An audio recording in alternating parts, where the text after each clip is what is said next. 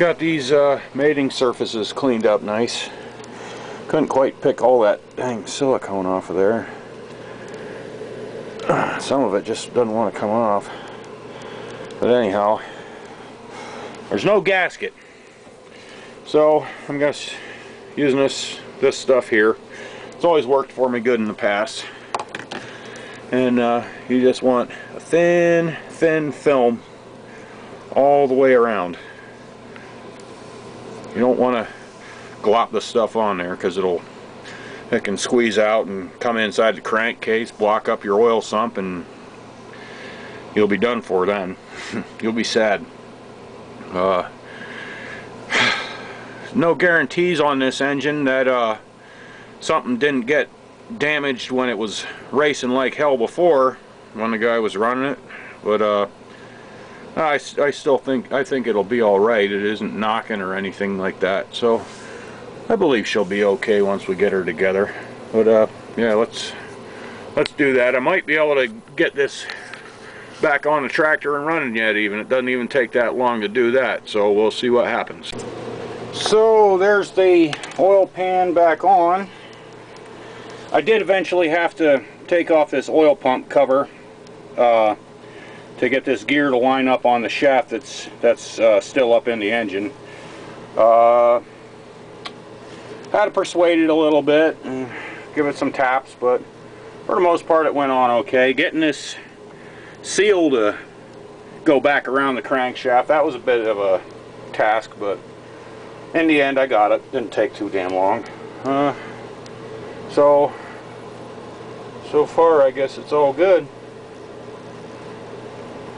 But let me see. Yeah, I've had the silicone setting up for about 15 minutes, so we'll torque them down. I don't have a torque wrench, but Jeff Bradshaw, elderly iron guy, he got a nice torque wrench, so I'm sure he won't mind if I borrow his old one. Click. Click. Click. Click. Alright. I'm just kind of grabbing it by the center there, and that's about 25 pounds. So, and some of these were just some of these were tighter than all get out, and some were just barely past finger tight. So whatever I do, like right here, at least they'll be somewhat uniform.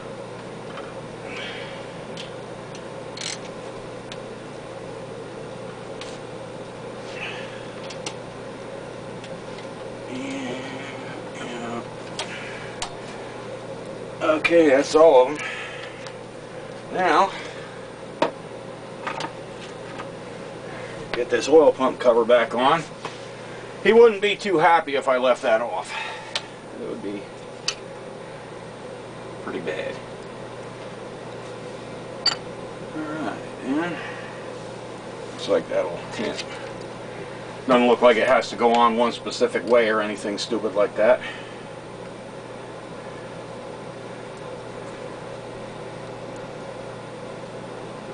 And I think what I'm gonna do,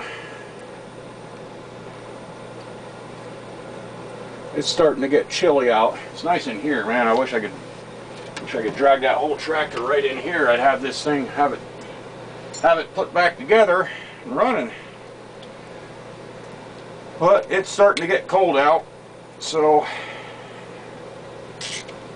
I'll just leave this set. Let that silicone carney set up, and I'll hit it hard tomorrow.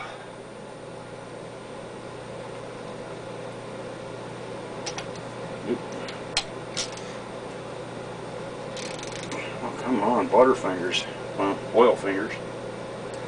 And I'm not going to tighten the ever-loving crap out of these because these are pretty small bolts. I'll set the torque wrench to 8 pounds.